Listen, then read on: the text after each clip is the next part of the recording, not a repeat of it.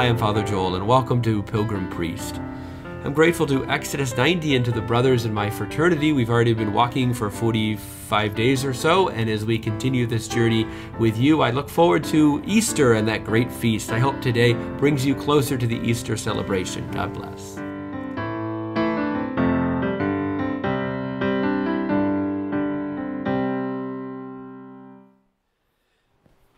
Happy Lent, everybody. Happy Ash Wednesday. Happy Valentine's Day. I guess it's a day for a cheap date. You can go out and not eat. Yesterday I had to, got all my Valentine's candy. I decided to eat it all instead of saving it because Lent was starting. It was a good day. And a lot of, be my Valentine, a lot of those messages. Anyone can say, I love you, right? Try it. Go ahead, say it. I love you, right? Doesn't cost us anything. How do we know it's really true? How do we know that somebody really loves us and they're not just saying those words? Any ideas? Yeah? You have some time to figure it out. No idea? What do you guys think? How do we know somebody really loves us and they're not just saying it? Blowing kisses? Oh, that was easy too. Yeah? Giving them like a hug. Okay, so we're looking not just for words, but deeds, right? Actions. Flowers, chocolates, hugs. Those are good things, but anybody could do those things, couldn't they? How do we know someone really loves us? And they're not just saying it or not just putting on a good show. How do you know it's really love? No idea? What do you think? Kissing?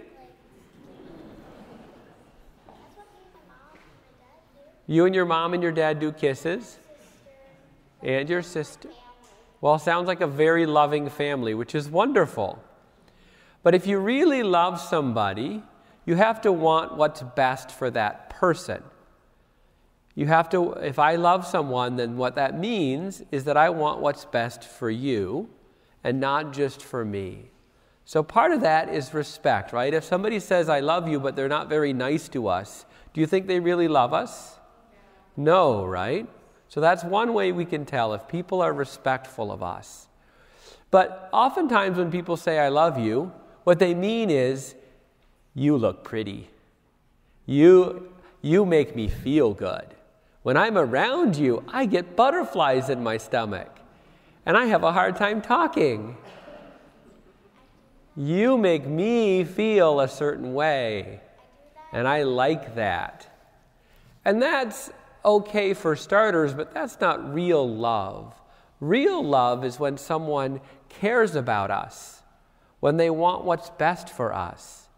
And in fact, true love is when someone so wants what's best for us that they're willing to put us first, that they're willing to lay down their life for you.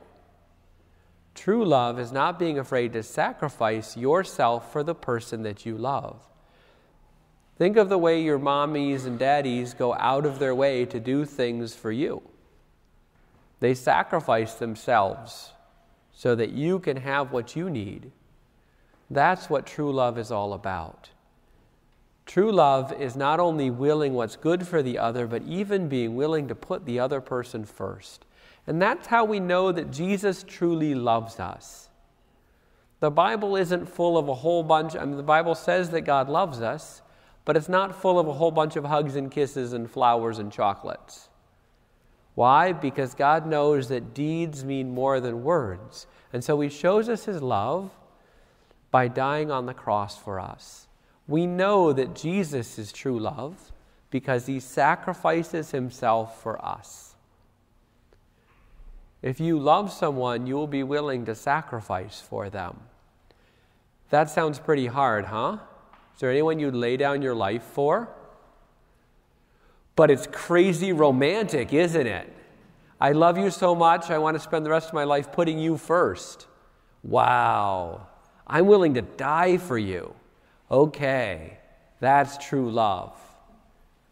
Well, Jesus sacrificed himself for us, and that's why Lent is all about sacrifice. Because if we truly love Jesus, then we'll not only say, I love you, but we need to show it with our deeds. And not just nice things, but being willing to sacrifice for Jesus. That's why we give up something for Lent. But in fact, there's not just one thing we do for Lent, there's 3 different things we do for Lent. Was anybody paying attention in our gospel reading?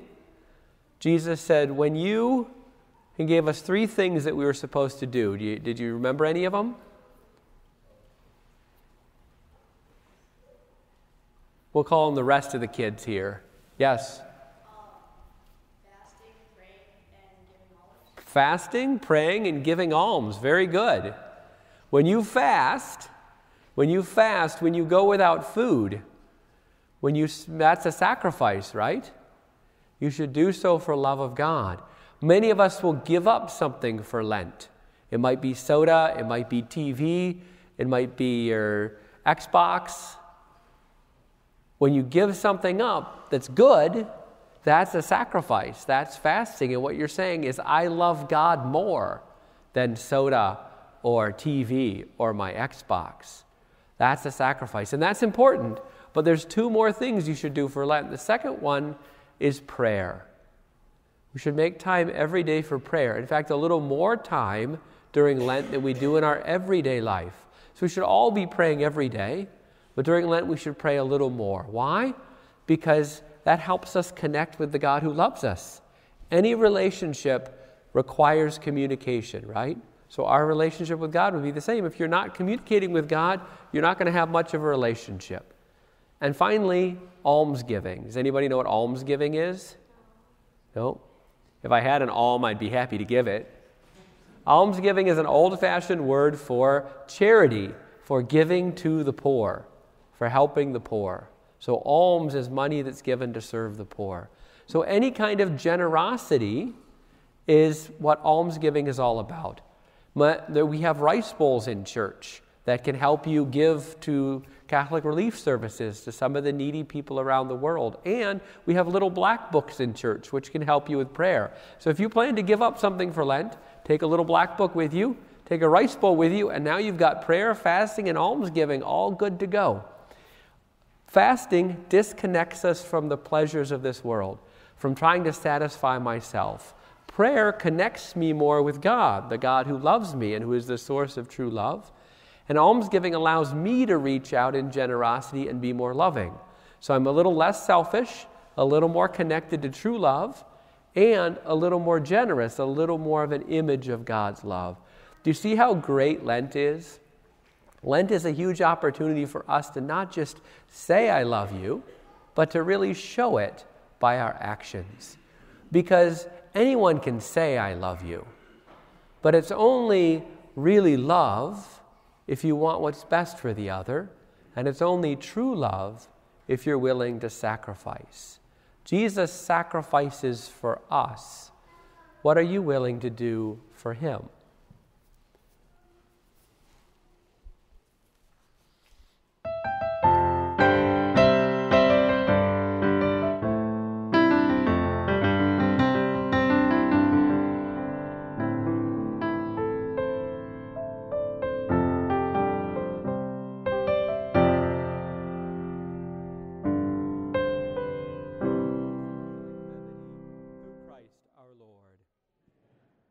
So there's a gentleman that was called on to paint a local church out in the countryside, and he was painting, and he was almost finished, but he was running out of paint. So he looked around, he decided no one's watching, he put a bunch of paint thinner in the paint, thinned it out, and lo and behold, it just made it to the top of the steeple.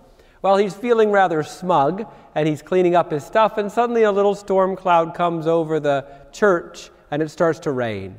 And all the paint begins to wash off the steeple. and he hears a voice from heaven. Repaint thinner. Repaint and thin no more.